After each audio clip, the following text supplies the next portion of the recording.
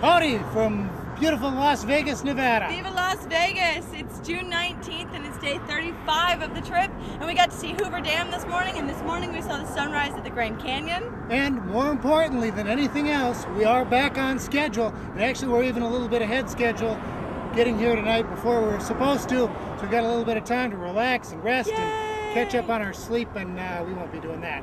So, And go swimming! Again! We went swimming in Lake Mead. It was very cool. We went canoeing, we tipped it, and we went swimming.